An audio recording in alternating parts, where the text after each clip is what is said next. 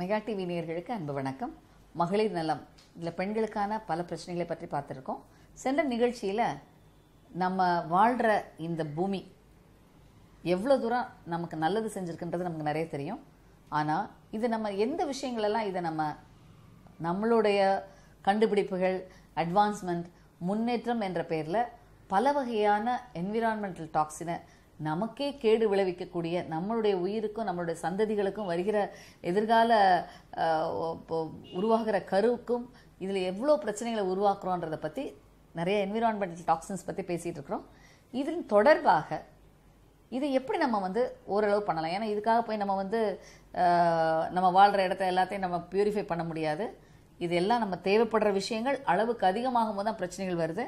இதை பற்றி ஒரு விழிப்புணர்வு வேணும் எல்லாருக்கும். ஆனால் நம்ம லெவலில் இதை எப்படி இதை குறைக்கலாம்?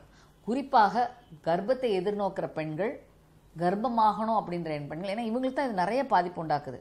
குறிப்பாக குழந்தையின்மை உண்டாக்குது, ஆண் விந்தணுக்கள் குறைபாடுகளை உண்டாக்குது, பெண்களுக்கு எண்டோக்ரைன் டிஸ்ரப்ஷன்ஸ், அந்த ஹார்மோன்ஸ் குறைபாடுகள் ஏற்பட்டு கருமுட்டை வளர்ச்சியில் பிரச்சனைகள் உண்டாக்குது. இதுதான் நிறைய பாதிப்பு இருக்குது. ஏன்னா இது முக்கியமாக பாதிக்கிறதே அதிகமாக ப்ரொலிஃபரேட் ஆகும் திசுக்களில் தான். ஸோ அந்த விதத்தில் இதெல்லாம் எந்த இடத்துல இருக்கும்? கருமுட்டைகள்லையும், விந்தணுக்கள் உற்பத்தியிலையும், கரு வளரும் போது கர்ப்பத்திலையும் அதைத்தான் இது பாதிக்குது. ஸோ இத்தகைய பெண்கள், ஒரு கர்ப்பத்தை எதிர்நோக்கிற பெண்கள், இல்லை கர்ப்பம் தரிக்கணும் அப்படின்னு ஒரு ப்ரெக்னன்சி பிளான் பண்ணுற எல்லா பெண்களும் இந்த வகையான டாக்ஸின்ஸ்லேருந்து தவிர்ப்பதற்கு ஒரு 8 டிப்ஸ் நான் சொல்கிறேன். ஃபஸ்ட்டு, நீங்கள் உட்கொள்கிற உணவு ஆர்கானிக் உணவுகளாக உட்கொள்ளுங்க. இந்த கெமிக்கல்ஸு, ஃபெர்டிலைசர்ஸு, பெஸ்டிசைட்ஸ் இதெல்லாம் போட்ட உணவுகளை தவிருங்க. ஆர்கானிக் ஸ்டோர்ஸில் ஆர்கானிக்காக இயற்கை உணவுகள், இதுக்கு போட்ட பெஸ்டிசைட்ஸ் எதுவும் கெமிக்கல்ஸ் இல்லாமல் இயற்கையான உரங்கள்லாம் போட்டு வளர்கிற பொருட்களை உட்கொள்ளுங்க. உங்கள் வீட்டில் ஒரு கிச்சன் கார்டன் வைங்க. உங்கள் மொட்டை மாடியிலையோ இல்லை உங்கள் வீட்டில் தொட்டிகள்லையோ என்னென்ன இடங்கள் கிடைக்குதோ, என்னென்ன முடியுமோ உங்களுக்கு வேண்டிய நீங்கள் உட்கொள்கிற உணவுகளை உங்கள் வீட்டிலே தயார் பண்ணுறதுக்கு ஃபஸ்ட்டு ஸ்டெப்ஸ் எடுங்க. இது ரொம்ப முக்கியமான ஒரு இன்னோவேட்டிவ். இது நீங்கள் பண்ணிங்கனாலே உங்கள் வீட்டுக்கு தேவையான உணவு வகைகளை நீங்களே உங்களோட கண்காணிப்பின் பேரில் தேவையில்லாத ஃபர்டிலைசர்ஸ் அவாய்ட் பண்ணி உருவாக்கலாம். ஒன்று. ரெண்டாவது, ஸ்மோக்கிங். இந்த ஸ்மோக்கிங்கை கண்டிப்பாக தவிருங்க. நீங்கள் நம்ம பெண்கள் யாரும் ஸ்மோக் பண்ணலன்னு சொல்ல மாட்டோம். ஆனால் பாசிவ் ஸ்மோக்கிங், இப்போ கணவர், உங்கள் வீட்டில் உள்ள பெரியவங்க, இவங்க ஸ்மோக் பண்ணுவதை நீங்கள் எடுத்துக்கொள்ளும் அந்த பெண்கள் சுவாசிக்கும் போது, அதனால அந்த பாசிவ் ஸ்மோக்கிங்னால கெமிக்கல்ஸ் உடம்பில் போய் கருவை பாதிப்பும், கரு வளர்ச்சி, கர்ப்பம் உருவாகுவதையும் பாதிக்கலாம். ஸோ சிகரெட் ஸ்மோக்கிங் அவாய்ட் பண்ணுங்கள். கூடுமான வரைக்கும் இந்த தண்ணீரை நல்லா காய்ச்சி ஃபில்டர் பண்ணி குடிங்க. நிறைய நேரம் நம்ம எல்லாமே இப்போ கேன் வாட்டர் வாங்கி குடிக்கிறோம், மினரல் வாட்டர் வாங்கி குடிக்கிறோம். அதெல்லாம் நமக்கு அவங்க க்ளீன் பண்ணி கொடுத்துறாங்கன்னு நினைக்கிறோம். ஆனால் இதெல்லாம் கெமிக்கல்ஸ் ஆட் பண்ணுறாங்க. ஆனால் எளிமையான நம்ம பண்ண வேண்டிய விஷயம், நல்லா கொதிக்க வைத்து 2-3 முறை கொதிக்க வைக்கும்போது அதில் உள்ள கிருமிகள், பாக்டீரியா, அதில் உள்ள வைரஸ் எல்லாம் செத்து போகலாம். அது சுத்தமான தண்ணீர். அந்த தண்ணீரை குடிக்கும்போது தேவையில்லாத கெமிக்கல்ஸ் கலந்த தண்ணீரை குடிப்பதற்கு நம்ம தவிர்க்க முடியும். 3. 4வது, தேவைப்பட்டால் குளிக்கிறது கூட அவங்க சொல்கிறாங்க. ஏன்னா ஸ்கின்ல இருந்து கூட நிறைய அப்சார்ப் ஆகும். குறிப்பாக பெண்கள், கர்ப்பிணிகள், அந்த கர்ப்பத்தை எதிர்நோக்க போகிற பெண்கள் எல்லாமே குளிக்கிறது கூட இந்த ஃபில்டர்டு வாட்டரில் நீங்கள் குளிங்க. ஏன்னா அதில் குளோரின் நிறைய ஆட் பண்ணியிருக்காங்க தண்ணிகளில். அந்த தண்ணி நம்ம தோலில் போய் நம்ம உள்ளே பரவும் போது அதனால பின்விளைவுகள் வரலாம். ஸோ அந்த மாதிரியான தண்ணி குளிப்பதும் கூட அந்த மாதிரி நல்ல ஒரு ஃபில்டர்டு வாட்டரில் குளிப்பது கூட சிறந்தது. இவை தவிர நீங்கள் இந்த பிளாஸ்டிக்கில் பேக் பண்ண உணவு வகைகளை தவிர்ப்பது நல்லது. இதில் முக்கியமாக நான் சொல்கிறேன்னா, எல்லாரும் இந்த பிளாஸ்டிக் கண்டெய்னர் வச்சு மைக்ரோ ஓவனில் ஹீட் பண்ணுறீங்க. எல்லா பெண்களும், தாய்மார்களும் உணவுகளை நம்ம ஹீட் பண்ணுறதுக்கு என்ன பண்ணுறோம்? அந்த பிளாஸ்டிக் கண்டெய்னர்ஸில் மைக்ரோ ஓவனில் வச்சு பண்ணுறோம். அதுதான் ரொம்ப ரொம்ப மோசமாக. அந்த பிஸ்ஃபினால் ஈஸியாக பரவும்னு சொல்கிறாங்க. அது ஈஸியாக நம்ம உட்கொள்கிற உணவில் கலக்கும். அப்போ தான் அது டாக்ஸிக் ரியாக்ஷன்ஸ் வரும்னு சொல்கிறாங்க. ஸோ இதை கண்டிப்பாக மைக்ரோ ஓவனில் சூடு பண்ணும்போது பிளாஸ்டிக் கண்டெய்னர்ஸில் வச்சு தயவுசெய்து சூடுபடுத்தாதீங்க. அவர் பிளாஸ்டிக் கண்டெய்னர்ஸில் பேக் பண்ணுற food, canned food, preservative add பண்ண ஃபுட்டு, இதில் எல்லாவற்றிலும் கெமிக்கல் இருப்பதனால இதையெல்லாம் கர்ப்பம் எதிர்நோக்கிற பெண்களோ இல்லை கர்ப்பிணிகளோ தவிருங்க. இதன் மூலம் அந்த கெமிக்கல்ஸ் உங்கள் உடலில் போவதை தடுக்க முடியும். அடுத்து, நீங்கள் உட்கொள்கிற உணவில் எல்லாத்துலேயும் அந்த பேராபென், தாலேட்ஸ்லாம் இருக்கா அப்படின்னு அந்த காம்போசிஷனில் பாருங்கள்.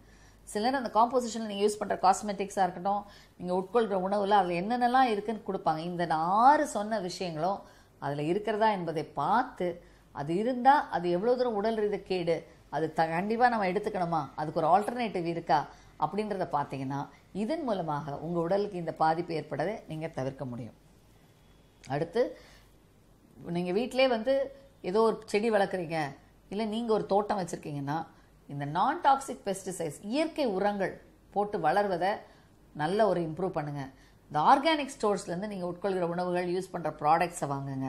நீங்கள் யூஸ் பண்ணுற காஸ்மெட்டிக்ஸ் எல்லாத்துலேயுமே வந்து அந்த தாலேட்ஸ், பாராபென்ஸ்லாம் இருக்கிறதா, அது எவ்வளோ அளவில் இருக்குது, அது இல்லாத காஸ்மெட்டிக்ஸ் யூஸ் பண்ணுவது வந்து என்றுமே சிறந்தது. இந்த வகையில் இந்த 8 டிப்ஸையும் நீங்கள் ஒரு கவனத்தில் வைத்தீங்கன்னா, அதே மாதிரி எந்த ஒரு நீங்கள் வெளியில் போகிற ஒரு விஷயமோ இல்லை ஒரு வயல்வெளிக்கு போகிறீங்களோ எங்கே போனாலும் சரி, உடல் அதாவது சுத்தமாக உங்களை வச்சுக்கோங்க. வந்தோடனே குளிக்கணும். அந்த கெமிக்கல்ஸ் நம்ம உடம்புல இல்லாத குளிக்கணும். நம்ம அதை ஹேண்டில் பண்ணுறோம்னா கையில் க்ளவுஸ் போட்டு ஹேண்டில் பண்ணுவது நல்லது. அந்த மாதிரியான கெமிக்கல்ஸ் உள்ள விஷயங்களை நம்ம யூஸ் பண்ணும்போது, வீட்டில் நம்ம பெயிண்டிங் பண்ணுறாங்கன்னு வச்சுக்கோங்க, அந்த பெயிண்ட்ஸ்லாம் நிறையா இருக்குது. அப்போ அந்த பெயிண்ட்ஸ்லாம் இருக்கும்போது கொஞ்ச நாள் அந்த கர்ப்பத்தை எதிர்நோக்கிற பெண்கள் அந்த மாதிரியான சூழ்நிலைகளில் தவிர்ப்பது நல்லது. இந்த மாதிரி கெமிக்கல்ஸ் அண்ட் டாக்ஸின்ஸ், பெஸ்டிசைட்ஸ் நம்ம உடலில் எக்ஸ்போஸ் ஆவதை இந்த மாதிரியான சில நுணுக்கமான விஷயங்களை எடுத்துக்கொள்வதன் மூலமாக குறைக்கலாம். ஸோ இந்த வகையில் நான் சொன்ன இந்த 6 டிப்ஸில் உங்களோட உடல் ரீதியான எக்ஸ்போஷரை குறைத்து உங்களோட உடம்பை எவ்வளோ தரத்துக்கு ஒரு ப்ரெக்னன்சிக்கு தயார்படுத்துவது. இந்த வகையில் இந்த மாதிரிலாம் எக்ஸ்போஸ் ஆனால் கூட நம்ம இந்த விஷயங்களை தவிர்த்து ஆர்கானிக் ஃபுட் எடுத்து, நல்ல தண்ணி வந்து கரெக்டான இதில் குடித்து, தேவையில்லாத junk food, preserved foods avoid பண்ணி, பிளாஸ்டிக்கில் சமைப்பதெல்லாம் குறைத்து, நம்மளோட கை இதெல்லாம் சுத்தமாக கழுவி, கெமிக்கல்ஸ் எக்ஸ்போஸ் ஆகிற நேரத்தில் நம்மளை பாதுகாத்து, இந்த மாதிரி விஷயங்களை கவனித்து ஒரு பெண் கர்ப்பத்துக்கும் இல்லை ப்ரெக்னன்சி எதிர்நோக்கும் போது உங்கள் உடல் ரீதியாக இல்லை உங்கள் வாழ்க்கை முறைகளே அது ஒரு மாற்றங்களை கொண்டு வரும்போது தேவையில்லாத டாக்ஸின்ஸோட எக்ஸ்போஷர் உங்கள் உடலில் வர பாதிப்பை குறைக்கும். அடுத்து ஒரு சில பெண்கள், ஓகே டாக்டர், நான் வந்து இதெல்லாம் பண்ணால் கூட வேறு என்னென்னலாம் செய்யணும் நான் கர்ப்பத்தை எதிர்நோக்குவதற்கு, வேறு என்னென்னலாம் பண்ணால், அதுக்கு ஒரு 7 டிப்ஸ். முக்கியமாக நீங்கள் உட்கொள்கிற உணவுகளை ஆர்கானிக் உணவுகளாகவும் பச்சை கலரில் இருக்கிற காய்கறிகள், இந்த பச்சை கலர் காய்கறிகளை ஒரு ஜூஸாக பண்ணி கூட சாப்பிடுங்கன்னு சொல்கிறோம். நம்ம சொல்கிறோம்ல, கருவேப்பிலை, கொத்தமல்லி, புதினா இதெல்லாம் வச்சு நீங்கள் ஒரு ஜூஸ் தயாரித்து கொடுப்பது ரொம்ப நல்லது.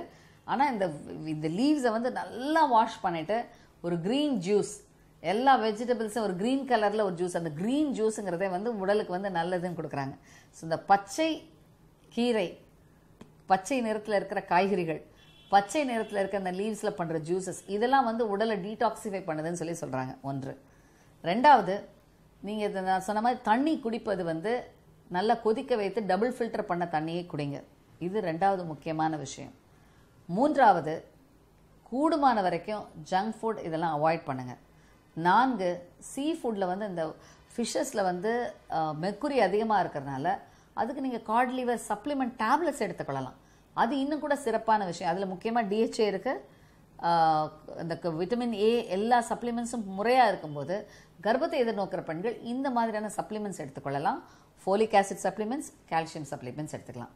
காய்கறிகளில் என்னெல்லாம் சாப்பிட்டா இந்த விஷயங்களை நல்ல விஷயங்களை சரிப்படுத்தலாம்னா, கேபேஜஸ், பச்சை காய்கறி கேபேஜஸ், ப்ரொக்கோலிஸ் மற்றும் புரதச்சத்துள்ள புரோட்டீன்ஸ், ஸ்ப்ரவுட்ஸ், இதெல்லாம் ரொம்ப முக்கியமான விஷயம். இதெல்லாம் நிறைய நேரம் டேஸ்ட்டாக இருக்கிறது, இதெல்லாம் நிறைய ருசியாக இருக்காது. ஆனால் இதில் இருக்கிற சத்துக்கள் மற்ற எந்தவித உங்களோட பொட்டேட்டோஸ்லையும் நீங்கள் உருளைக்கிழங்கு ரோஸ்ட்னா நல்லா இருக்கும்னு நினைக்கலாம், இதிலெல்லாம் இது வந்து குறைவாக இருக்கிறது. இந்த வகையான பச்சை காய்கறிகளை உட்கொள்வது அடுத்த 5வது விஷயம். அடுத்த 6வது விஷயம், கூடுமான வரைக்கும் காஸ்மெட்டிக்ஸை, எந்த டிட்டர்ஜென்ட்ஸ் இதெல்லாம் தவிர்ப்பது நல்லது. இதுக்கு அடுத்த கட்டமாக உங்களோட உடல் ரீதியான வைத்த மாதிரி மன ரீதியாக டெய்லி மெடிடேஷன் பண்ணுங்கள். ஒரு 10 நிமிஷம் மெடிடேஷன் பண்ணுங்கள். டெய்லி யோகா, எக்ஸசைஸ் கண்டிப்பாக செய்யுங்க. தேவைப்பட்ட எல்லா பெண்களும் ஒரு வெயிலில் கொஞ்சம் நேரம், ஏன்னா விட்டமின் D இப்போ ரொம்ப குறைவாக இருக்குது, இதெல்லாம் வந்து உடல் எதிர்ப்பு சக்தியை குறைக்கிறதுன்னு சொல்லியிருக்காங்க. இந்த விட்டமின் D இம்ப்ரூவ் ஆவதற்கு காலை வெயிலில் உங்களை எக்ஸ்போஸ் பண்ணுங்கள், உடற்பயிற்சி பண்ணுங்கள், நல்ல ஒரு மெடிடேஷன் பண்ணுங்கள். மன ரீதியாக மனதை சுத்தமாக வைத்துக் கொள்வதற்கு மன ரீதியான ஆழ்நிலை தியானம் மற்றும் நல்ல ஒரு ப்ரேயர், ஒரு மன அமைதிப்படுத்துவதற்கான நல்ல விஷயங்களை படிப்பது, பார்ப்பது, இதெல்லாம் நீங்கள் எடுத்தீங்கனாலும் உங்கள் மனங்களும் சுத்தமாகும். ஸோ ஒரு கர்ப்பத்தை எதிர்நோக்கிற பெண் உடல் மட்டுமல்ல மனதையும் சுத்தமாக வச்சுக்கிட்டாங்கன்னா கர்ப்பத்தில் நல்ல ஒரு சந்தோஷமான ஆரோக்கியமான குழந்தை பேறு பெறுவதற்கான பாசிபிலிட்டிஸ் அதிகமாகும். இவை தவிர இவங்க குறிப்பாக தவிர்க்க வேண்டியது கூடுமான வரை எல்லாம் வெஜிடபிள்ஸ் உட்கொள்வதை இன்க்ரீஸ் பண்ணுங்கள். தேவையில்லாத மீட்டு இந்த ஹார்மோன்ஸ்லாம் ஆட் பண்ண, ஏன்னா இப்போ எல்லா பிராய்லர் சிக்கன் எல்லா சிக்கன்லேயும் வந்து அதை வளர வைப்பதற்கு நிறைய ஹார்மோன்ஸ் கொடுக்குறாங்க. இந்த ஹார்மோன்ஸ் அதை சேர்ந்த மாமிச உணவுகளை தவிர்ப்பது நல்லது. கூடுமான வரைக்கும் ஆர்கானிக் மற்றும் உங்கள் வீட்டில் வளர்கிற வெஜிடபிள்ஸ் சாப்பிடுங்க.